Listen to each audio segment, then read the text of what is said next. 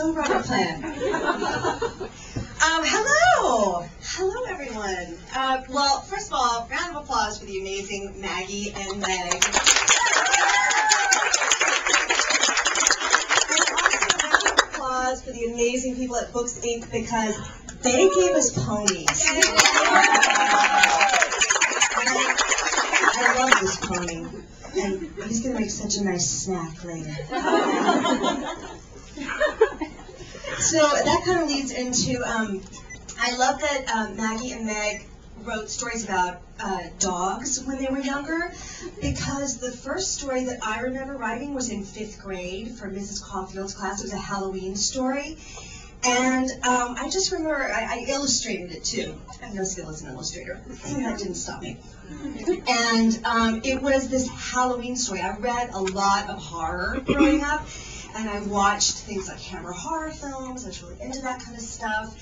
And so I wrote this story about these vampires who were, I know, I was really ahead of the curve, way but my vampires were like ravaging these women. They were like, you know, pictures of like, banged in the neck, and there were heads on pikes. I'm not kidding you, there were heads on pikes, people. I did not play around as a 5th grader. I was like, what do you got? I got heads on pikes. Also, peanut butter and jelly sandwich. And it's the kind of thing that these days, you know, you would get, your parents would get like a call from Child Protective Services. I'm a little concerned about Libba.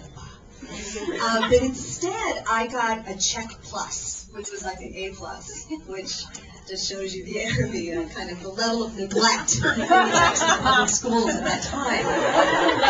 But so I was really stoked. That was exciting to me. And so, do you think that then I decided to have a career in writing?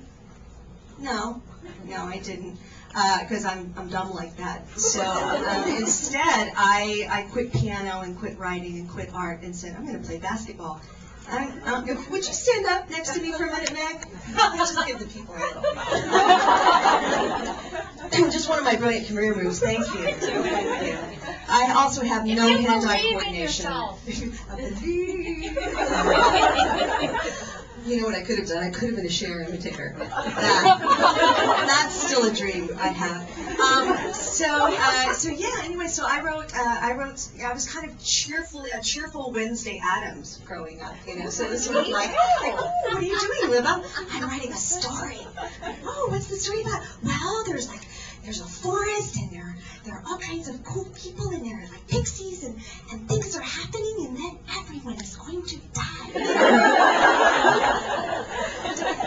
I don't know why people think I'm creepy. I can't figure that out. So it took me a long time to kind of figure out that that's what I wanted to do. I went through sort of a list of things. Which were, I remember, crossing guard at one point, because I totally dug the uniform. And probably the sense of power, too.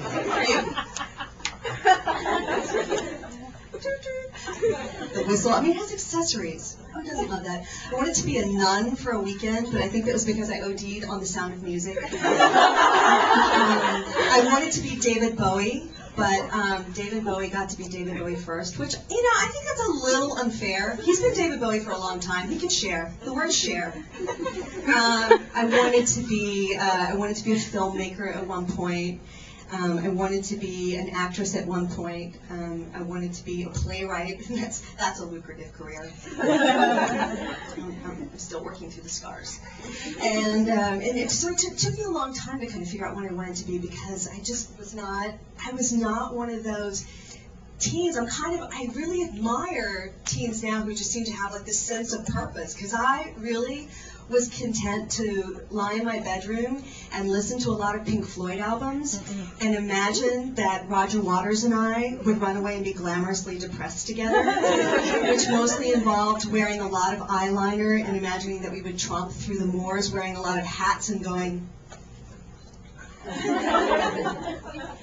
only in a British way. And you know, just so it took me a long time. I know I'm supposed to talk about my book. Now here's the thing.